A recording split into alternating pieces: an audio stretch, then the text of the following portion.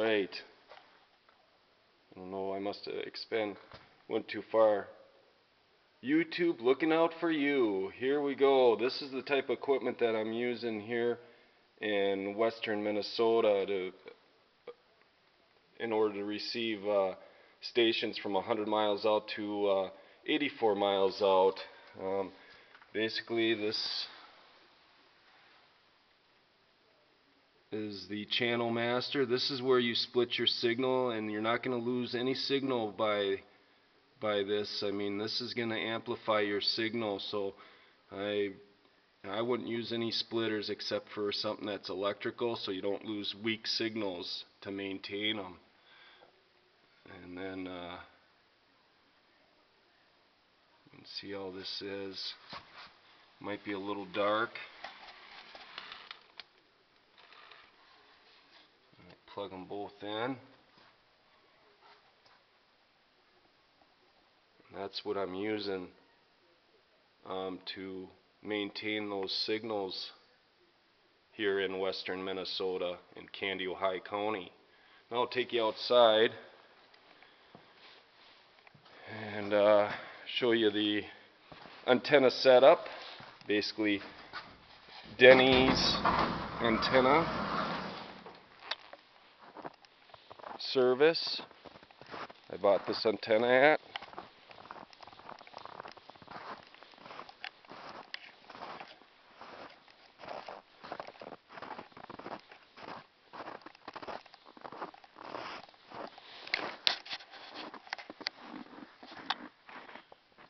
It might be a little hard to see.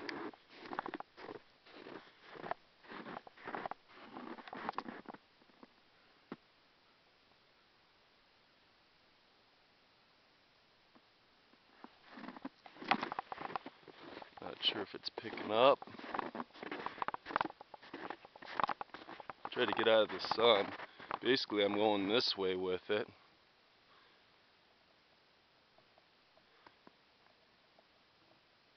And that's about the area that the antenna's facing. And then you even can see there's like a hill out there. So that's got to go over that. And when you put up the antenna, basically put it on the opposite side on your pole barn of the broadcaster. So if the broadcasters are east of you, put it on the west side of your pole barn and try that. And you should be able to get signal for about, I suppose 84 miles or even 100 miles out. And metal's a good conductor, so if you got a metal pole barn, the pole barn would act like a satellite, and your antenna basically would act like the transponder to pull in those stations. This is almost like I think of it as a well, trying to capture water, but I'm trying to capture signal.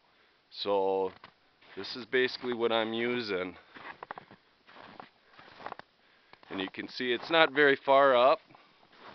In order to maintain stations 100 miles out.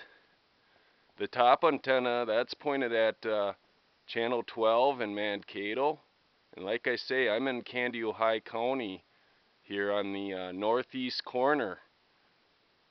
And I'm receiving channel 12 out of Mankato, and then those other two antennas are pointed towards Shoreview, and I'm receiving those stations. Plus, it's also picking up the channels in Willmar, and they're not. And this antenna is not even pointed that way, but it's probably because those amplifiers are basically pulling that stuff in.